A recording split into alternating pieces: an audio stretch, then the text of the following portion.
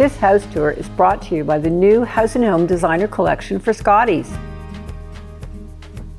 8 great patterns to mix and match. Find your style with Scotties.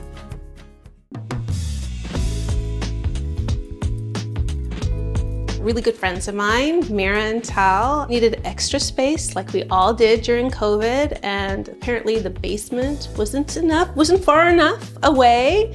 And so we came out here and took a look and decided that we would build her a separate building. This space was dismal. It was dark, it was unfinished, it had been used for storage for years.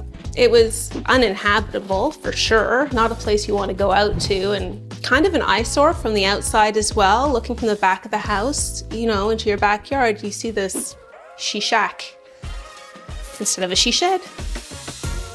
My friends had a really extensive wish list for this space, and I don't blame them because, you know, living in the city, you need to get as much as you can out of every square foot. So this space is her office, a hangout zone for adults and kids, his clinic, he's an osteopath.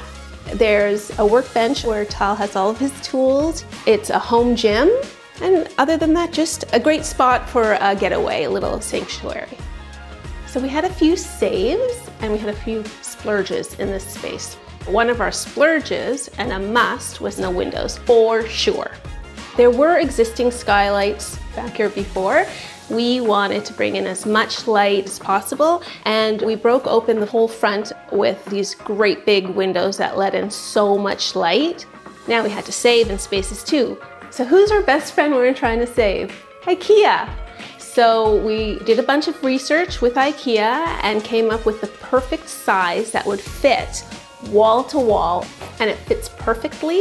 It's functional, it looks great, and we really scored there.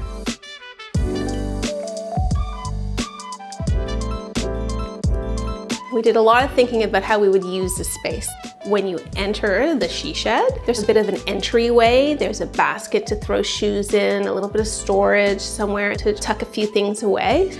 And then immediately you end up in the entertaining hangout zone, and we have a great big comfy sofa, an L-shaped sofa, huge TV to watch movies, some fun pillows, plants, things to give it a little bit of life. And then we come to Mira's office. She just has her standing desk. That was a must. I wanted the wall to look built in, but I didn't want this desk to be floating in the middle of the wall. And so we just used this wall as display all around her desk, and she has family photos, the kids' art, cool books, anything and everything. And it's just colorful and warm. It really gives a fun pop to the space.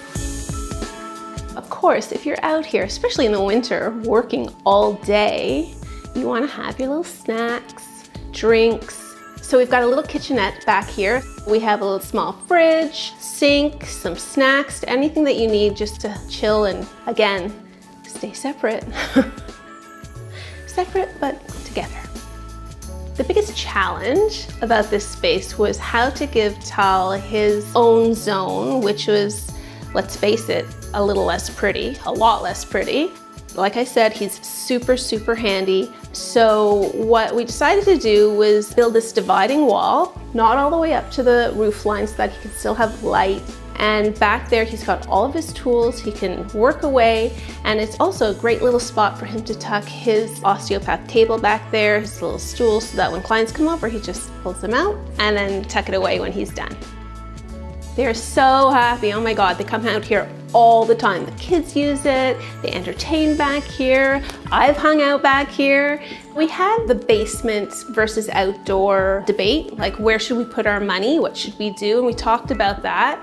And ultimately we decided that being in the basement would just never be as fresh and inviting as being in the backyard with the trees all around you and sunlight. They love it.